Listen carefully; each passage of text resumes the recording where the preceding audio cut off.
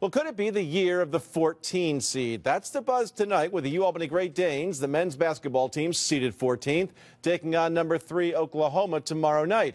Two number 14 seeds broke a lot of brackets today with upset wins. Kelly O'Donnell is with the team in Columbus. He joins us live now with a preview. Spirits soaring there, Kelly?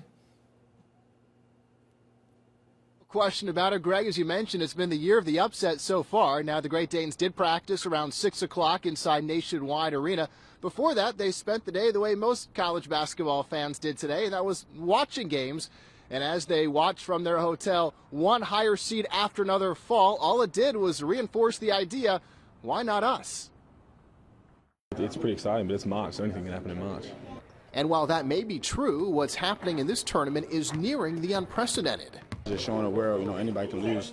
I know it's March Madness, so nobody just gonna come in and just lay down.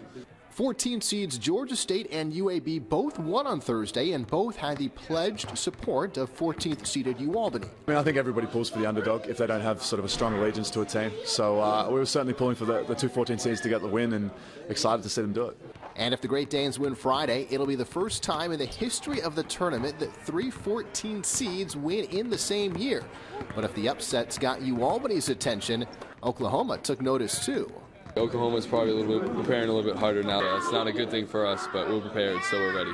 What's more, the 2 3 seeds that lost Thursday both play in Oklahoma's conference and finished ahead of the Sooners in the regular season.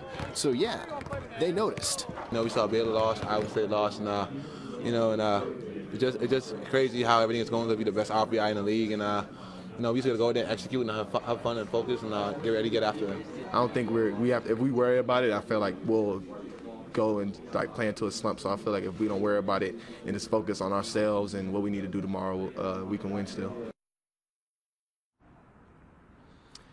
And tip-off tomorrow is at 7:27 on True TV. Now, UAlbany, heading into that game, will try and be that third 14th seed to win a game in the NCAA tournament, never before done. Coming up on the late local news on CBS 6, I'll have the story of Sam and Mike Rowley's parents who flew 23 hours from Sydney, Australia, to be here for tomorrow's game. But for now, with the Great Danes live in Columbus, Ohio, Kelly O'Donnell, CBS 6 News.